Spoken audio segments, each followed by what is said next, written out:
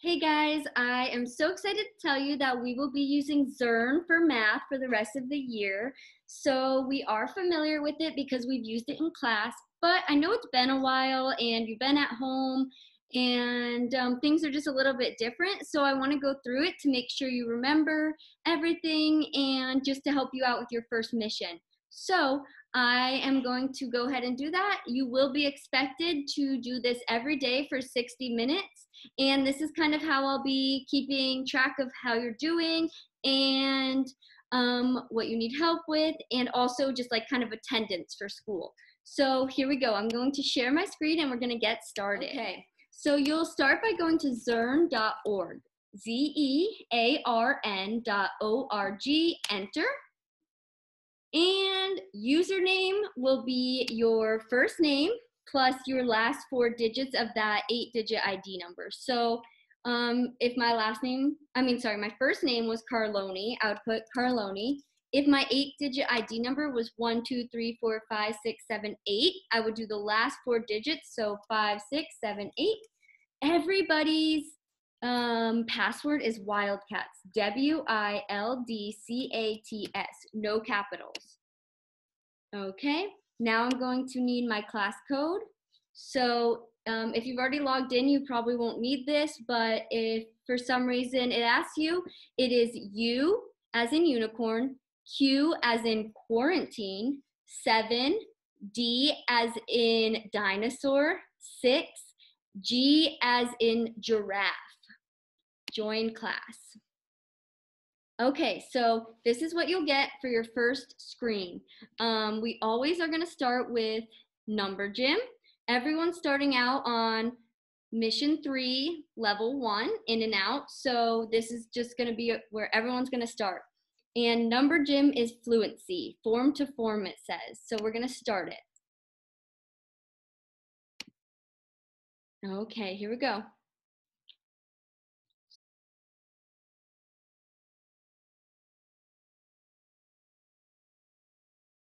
Okay, we got this. Here we go.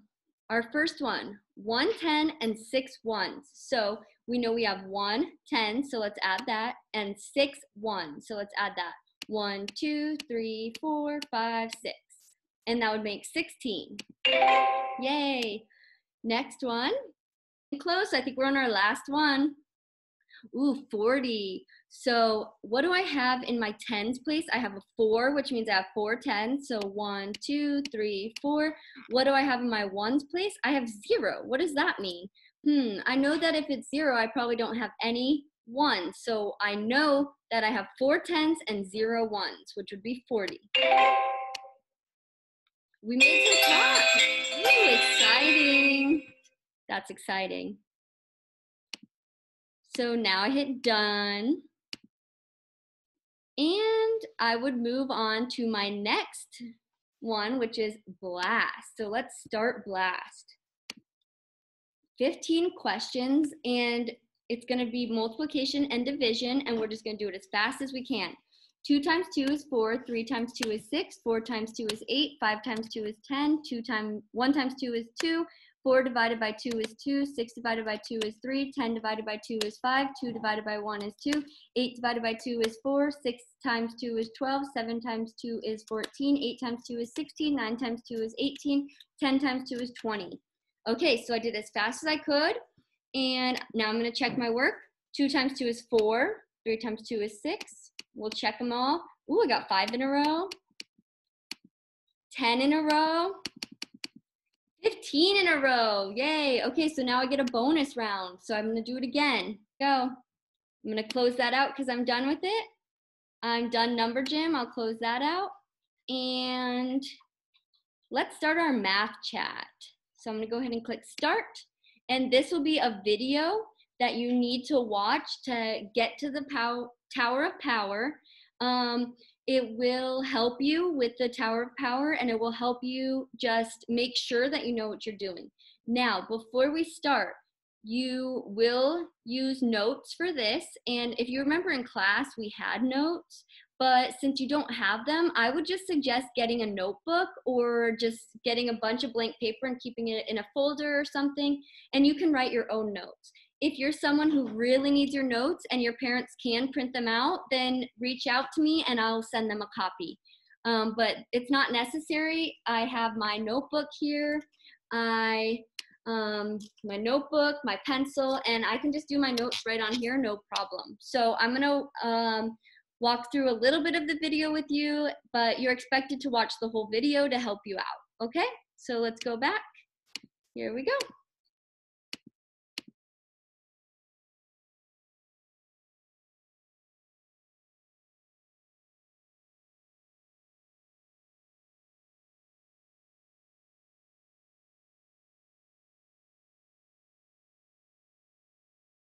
Units. Let's try one in our notes now.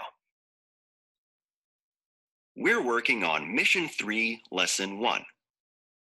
We'll start by finding the perimeter of this rectangle. Pick one of these formulas for perimeter and write it here. Okay, so this is what I was talking about, that you can just do it on a notebook. That's completely fine. Let's see. Okay, so I opened up a whiteboard. This could be my blank piece of paper, my notebook for my notes. Let's see, let's say Mission 3, Lesson 1. And then I'm going to draw my triangle. And I'm going to label it 9 centimeters and 3 centimeters. So I have it labeled just like they have. It didn't take me long, right? Wouldn't take you long to just draw that. And then now it's asking us to find the perimeter. So P equals, we can pick any equation we want. So I'm gonna choose 2 times length plus width. And our other options would be length plus width plus length plus width, or 2L plus 2W. So those are all of our options. Let's continue with what it is asking us to do. So I picked one, I wrote it in my notes. You could have written 2 times the sum of length and width, or length plus width plus length plus width, or 2 lengths plus 2 widths. Now, use the formula you just wrote to write an expression for the perimeter using numbers here. See, now it wants me to plug in the numbers. So let's go ahead and do that. Let's do, what would we have? 2 times our length, which would be 9, plus our width, which would be 3.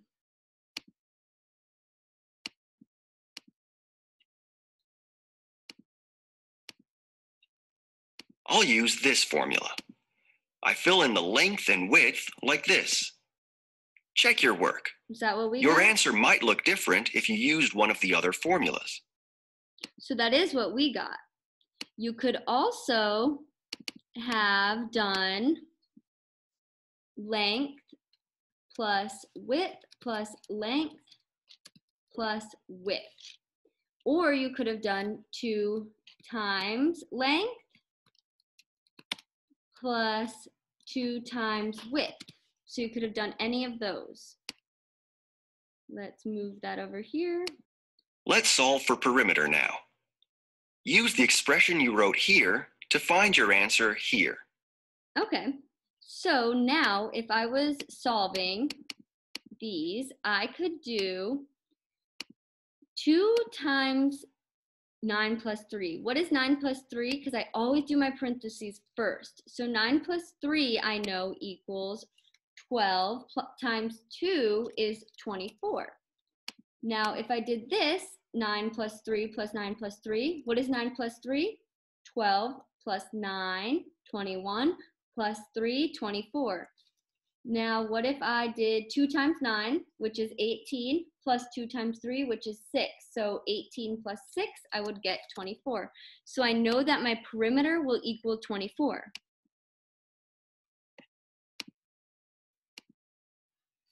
Nine plus 3 equals 12. 2 times 12 equals 24. The perimeter is 24 centimeters. Check your work. that what we got?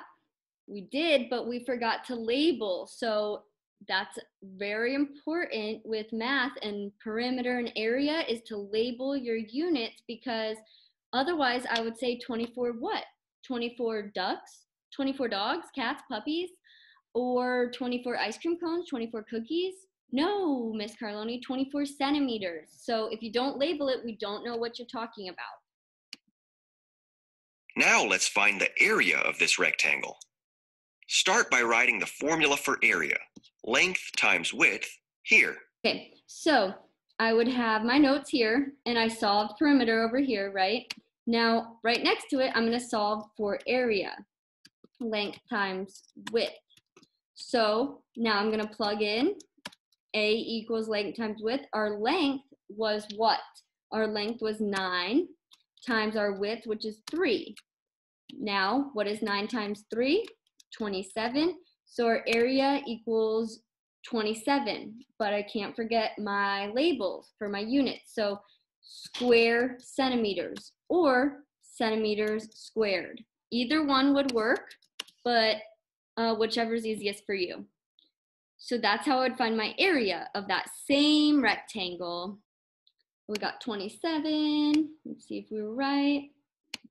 Don't skip through it like me. When we know the length and width of a rectangle, we can find its perimeter and area.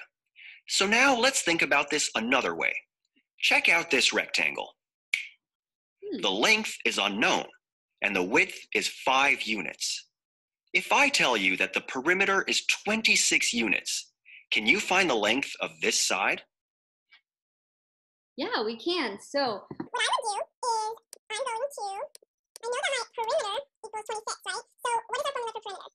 2 times length plus width. So you can do either one, but that's what I'm going to use. And our perimeter, let's plug in what we know, is 26 equals 2 times, we know our length? We know our length is 5, and we're missing our width. So now we have to solve for that W that we're missing. So first what I would do is, since I know 26 is the whole perimeter, and half of it would be 5 plus width, right? Length plus width would be half of it, and then we multiply by 2. So I'm going to divide by 2 to find out first what half of it would be, because then we can just easily do that math. So that looks like a Z, but it's a 2.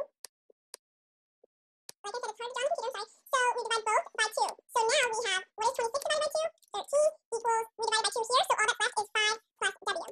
Now, my goal is to always get the unknown alone, right? So if W is my unknown, then I'm going to get rid of the 5. What is the opposite of addition? It would be subtraction. So I'm going to subtract 5 from each side. Woo!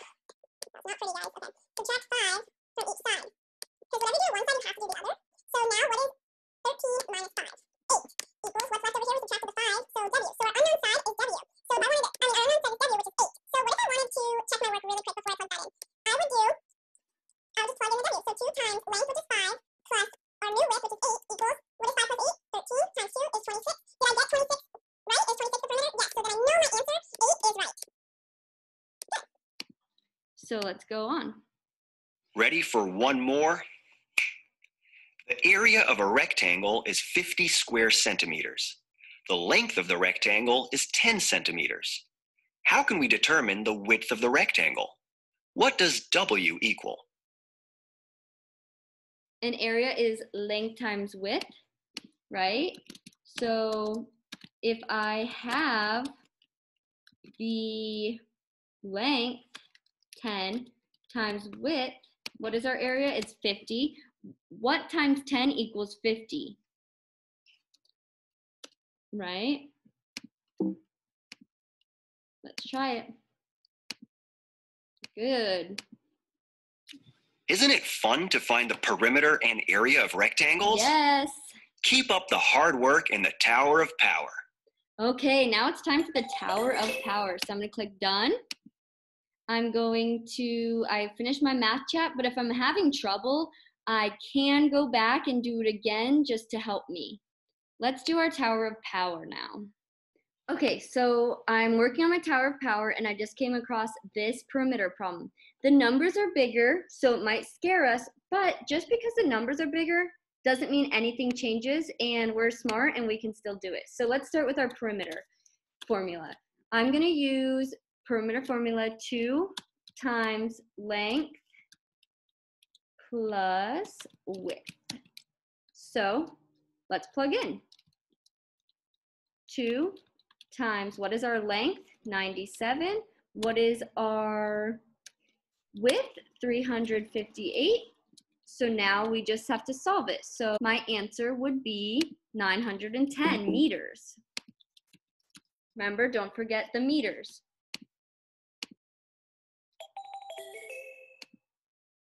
Look, what does it say all of a sudden? It says lesson 2. So it says lesson complete. Lesson 1, in and out. You watch the video and you climbed the Tower of Power. So that's awesome. That means you completed lesson 1 and you're done for the day. Now, the next time you log in, you'll start with lesson 2 and you'll do the same thing with fluency, and then we do a little bit more fluency. Remember, fluency is just helping us get really fast at our math. Then we get into our lesson where we watch the math chat and do our notes in a notebook. And then we get into the Tower of Power, which really tests us to figure out if we understand what we're learning.